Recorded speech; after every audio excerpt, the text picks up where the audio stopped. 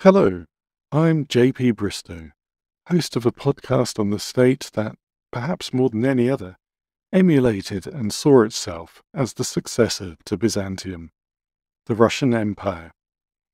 More than the history of the Russians, I tell the story of all the peoples of the empire, from Scythians, Slavs, Rus, Pechenegs and Bulgars, to Poles, Kalmyks, Evenki, Pomors, Mansi, and many others you may never have heard of.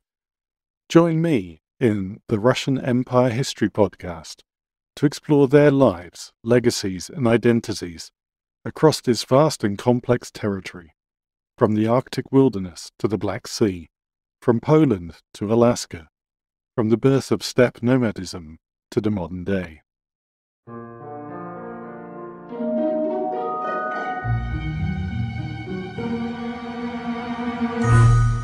Hello everyone, and welcome to the History of Byzantium, episode 264, questions 11. Several listeners responded to some of the questions we discussed last week. Dr. Gregory Lippiatt, who is a lecturer in medieval history at Exeter University, weighed in on the flying bridges which the Venetians used. He confirms that they were not a new technology, and that the Fifth Crusade would use similar ship-borne towers in their assault on the harbour at Damietta in Egypt. So it's possible that the bridges were brought with the Fourth Crusade, intended for use in Egypt, but proved handy for attacking Constantinople. Dr. Lippiatt says that siege equipment was often transported in a kind of flat-pack, easy-to-assemble way when it was being carried a long distance for a specific purpose like this. A couple of listeners also commented on the question of the wind blowing the Venetian ships into the seawalls. Listener LD and EP both point out that ships will be blown in some direction by the wind, regardless of whether they have sails or not. Listener EP talks about ships usually avoiding being blown onto the lee shore, as in the shore which the wind is naturally pushing them towards, but in this case they would have embraced it, while listener LD uses the modern example of the Ever Given, a container ship with no sails that got stuck in the Suez Canal in 2021 after heavy winds shoved it into the bank. Thank you all for your feedback. On to new questions. Several listeners asked about reactions to the sack of Constantinople. How did the rest of the Christian world react? How did the Islamic world report the news? How did the Church perceive what had happened? With most of Byzantine history, we don't have instant reactions available. We don't have many documents or letters or bulletins. We have a sense of how events were perceived, but for the vast majority of happenings, we only have a report written in a history book. And often these tell us the gist accurately, but they are usually written years, decades, or even a century after an event happened, by when the event has been absorbed into a narrative about what took place. This is just how humans function and how history is written. Histories are rarely dry collections of facts, but an interpretation of what a series of events mean. With the Fourth Crusade, we're actually very lucky to have good sources for the immediate reaction of contemporaries, because the conquering Latins felt the need to write home to justify what they had done. We also have the good fortune to have Choniates on hand to give us his raw emotional response to the sack. And because he was near the end of his life, his history preserves those bitter feelings. Had he been a young man, and written decades later, he might well have recontextualized the sack as the beginning of a different story rather than the end of one. Unfortunately, we don't have this same trove of resources when it comes to the reaction of other states and peoples. Their histories fall into the traditional trap of being written later on when the context of the sack had changed in their minds. For example, the Byzantines will retake Constantinople in 1261. So for those writing history in, say, 1280, the Latin capture of the city could be viewed as an aberration, a blip in the normal order of things. whereas those writing in 1250 were much more circumspect about what it all meant. It's also worth saying that most history books don't mention events taking place in neighbouring states, unless they are particularly significant, which the sack of Constantinople was, but its exact significance was not clear. So several Islamic historians do mention the sack. The most detailed narrative comes from Ibn al-Athir, who lived in Mosul in northern Iraq. Despite a few mistakes, his reporting is very good, which suggests that he had a well-informed source from the Seljuk world. The most interesting detail is the claim that the Romans did ask the Sultan of Iconium for help during the siege. Most likely, this appeal would have come from Alexius Ducas, as in Mourtzouphlos. If true, it would suggest that in the months before the final siege, the emperor wrote to the Sultan asking him to send troops. Which is entirely possible, since the two monarchs were on reasonable terms, and a company of steppe archers would have been super useful at that moment. Unfortunately, the Sultan was still dealing with his rebellious relatives, and it's not clear if the Byzantines would have been able to ferry the nomads across the Bosphorus. Anyway, Ibn al-Athir doesn't really pass comment on the significance of this event for the Islamic world. He's far more concerned with the Latins of Outremer. Later historians either copy his account or make short mention of it. Abu Shama mentions that the Latins sold Byzantine marble within Outremer, while Ibn Kathir is the only one who sees the sack of a Christian city as a definitely good thing. The reality is that the sack didn't mean a lot to the Islamic world. It wasn't an event which had a direct impact on their lives, and only Ibn al-Athir's history was published during the period of Latin occupation. All the other writers knew that the Byzantines would get the city back. It's also worth saying that the event didn't really fit into a wider Islamic narrative. The idea that one day Constantinople would fall to a Muslim army was part of the swirl of Islamic thought about the future, but an inter-Christian dispute over Byzantium did not. That sense that a Latin army capturing Constantinople didn't really fit with established visions of the future is apparent in other works. The Armenians of Cilicia didn't have a contemporary chronicler for us to check, but Armenian ecclesiastical writers are focused on the destiny of Armenia and didn't see a Latin-Byzantine conflict as a significant part of that. While Bar Hebraeus, a Monophysite bishop from Syria, follows the Islamic line, seeing 1204 as a sideshow and not a significant or even a particularly sad event in the history of the Levant. The people for whom the sack was most relevant, the Seljuks, have left us no written accounts, save for the details they passed to Ibn al-Athir.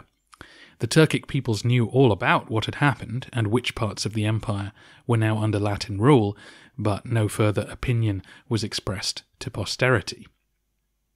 In Outremer, we don't have an immediate response, but soon afterwards it becomes clear that the Latins there view the capture of Constantinople as a bad thing. One chronicler does condemn the Crusaders for their sins, but it seems that he's less concerned with the damage done to Byzantium than the damage done to Outremer. The foundation of a Latin kingdom on the Bosphorus was clearly going to drain men and money away from Jerusalem, which it did. We find Pope Innocent III in a similar mood. His initial response was very positive, since the capture of Constantinople was an amazing feat which seemed to indicate that God still supported the crusading movement. However, he soon realized that not only was this new kingdom going to seduce men away from the Holy Sepulchre, but it was also ignoring his authority when it came to ecclesiastical policy. The Pope soon began to criticize the Crusaders for their sinful behavior during the sack, though historian Michael Angold believes that this was something of a useful stick, which the pontiff could beat them into line with.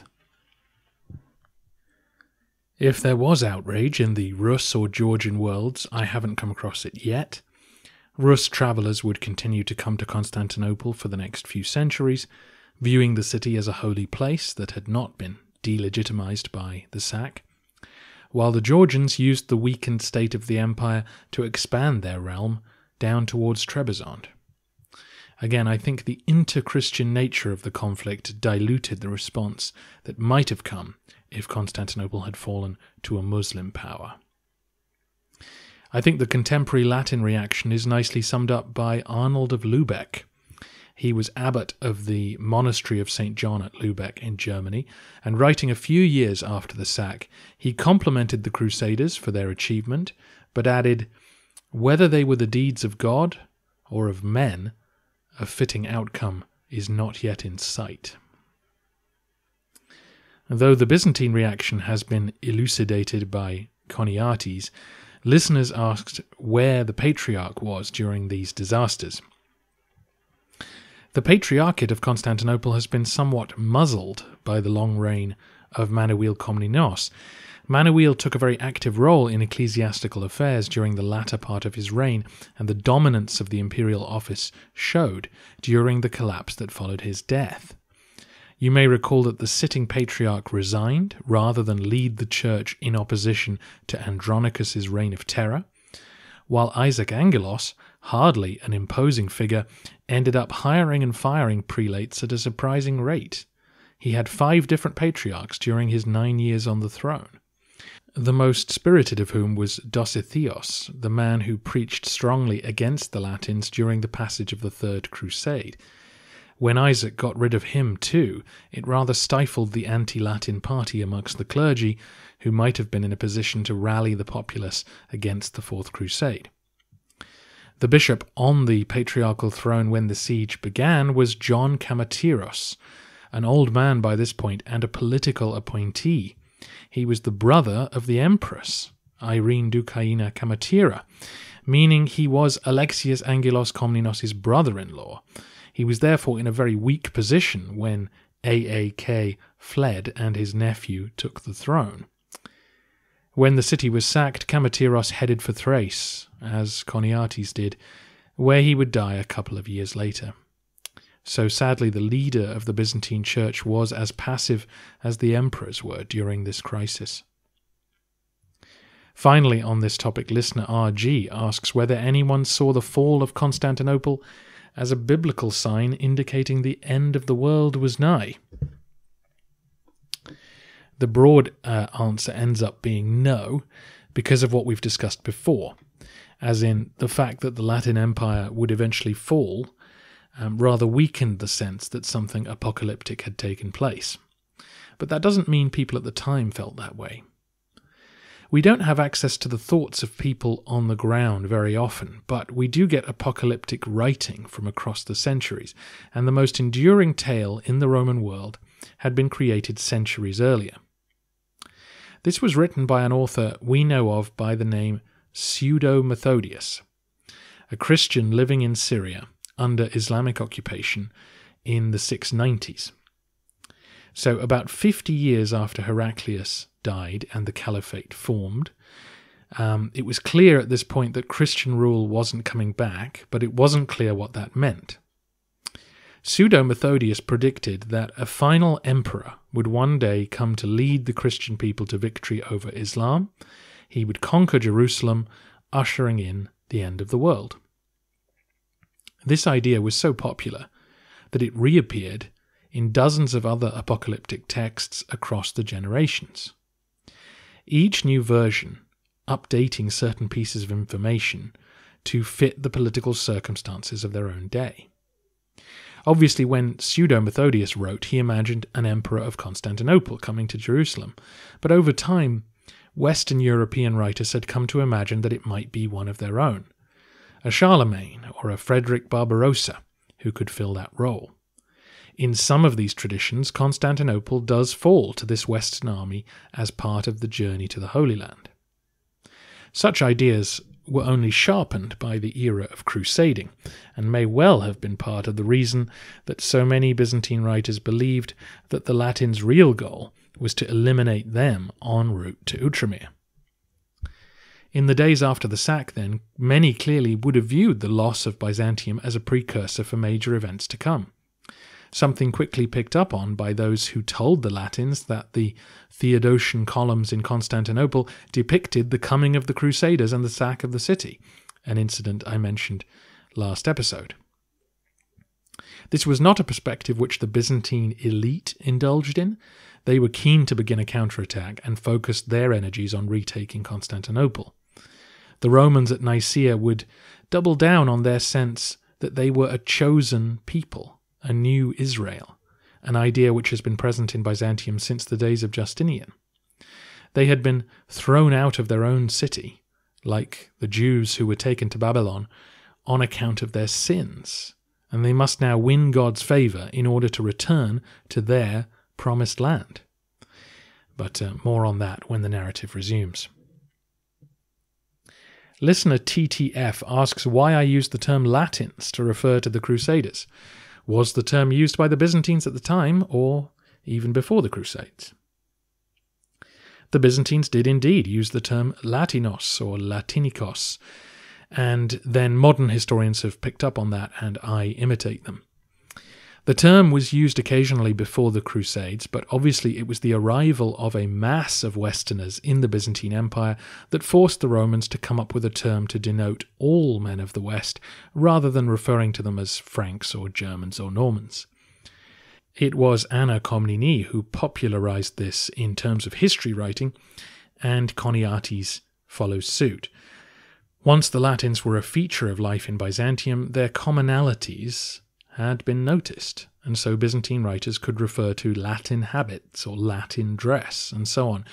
Before that, the terms Franks or Celts had been used to refer to Westerners in general, but otherwise people were noted as being from distinct places: Italians, Spaniards, Germans, and so on.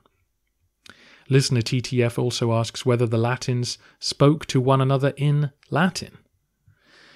Only the most educated would have been able to do this, churchmen certainly, and maybe some of the nobles, but in general no.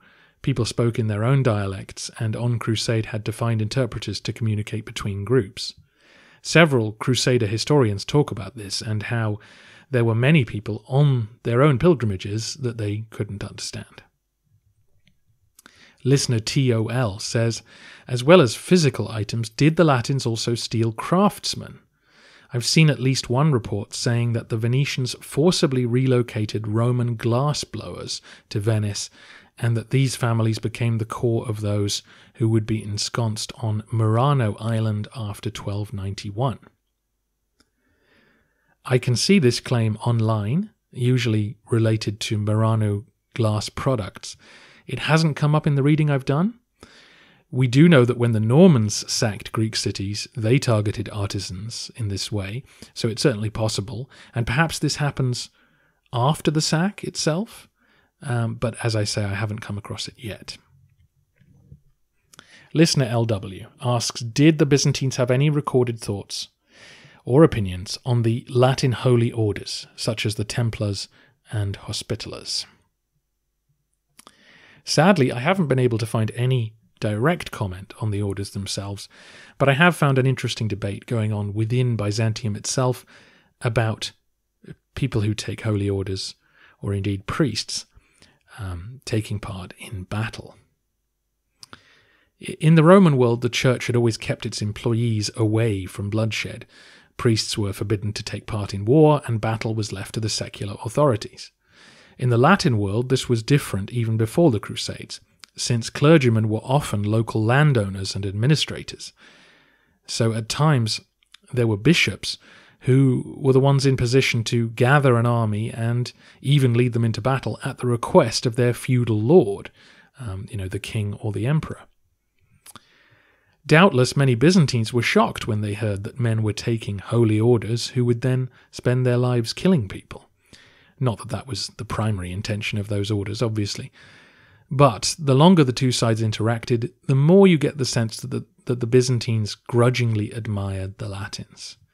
Their religious conviction, was so strong, and their organizations were so robust that it brought into question some of the more sluggish institutions of Romania.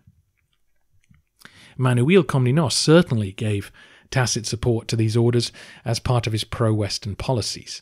Constantinople housed a hospital run by the Knights of St. John, or the Hospitallers as they were also known, and the Templars listed New Rome as the site of one of their establishments.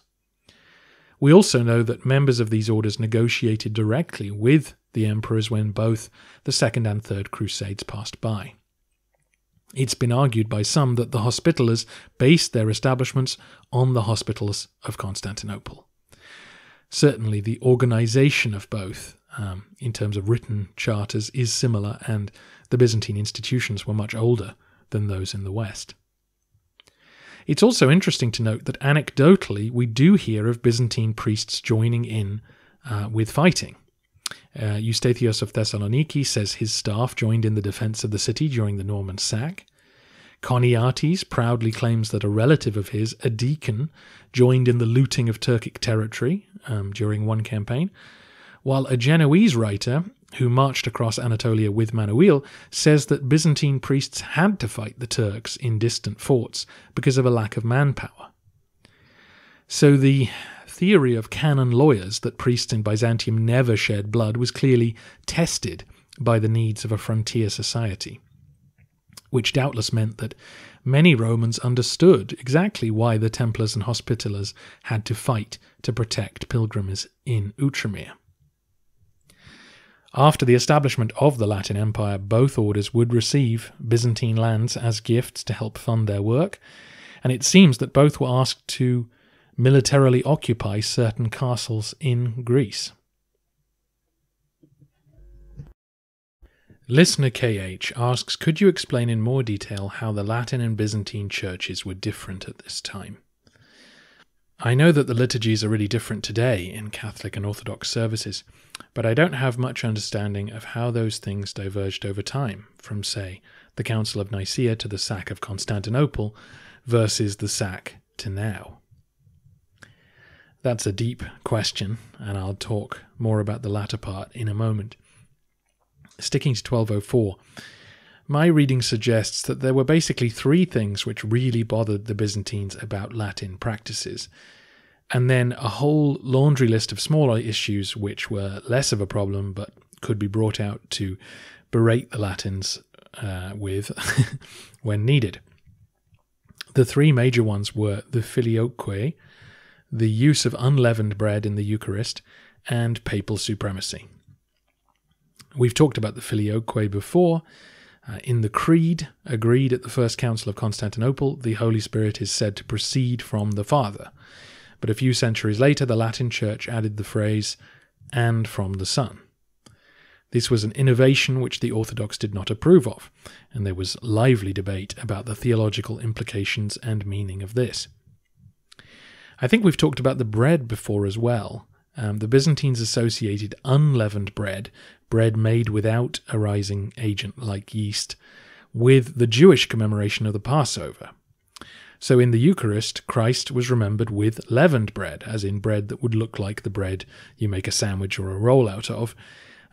It differentiated the Christians from Jewish practice and had associations with Jesus rising from the dead.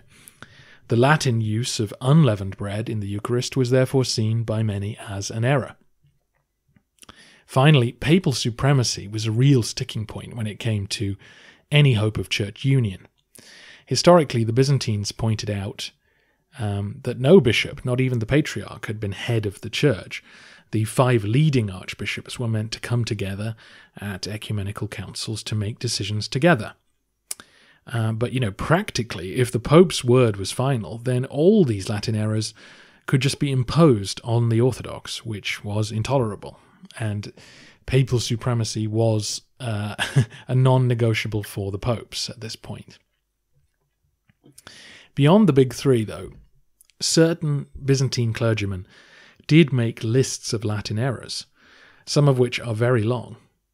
They include things like fasting on the wrong days, eating unclean foods, not allowing priests to marry, counting the days of Lent incorrectly, baptizing incorrectly, allowing marriages that should be prohibited within extended families, monks eating lard, failing to revere icons, a lack of reverence for the Virgin Mary, making the sign of the cross incorrectly, priests not having beards, and so on and so on.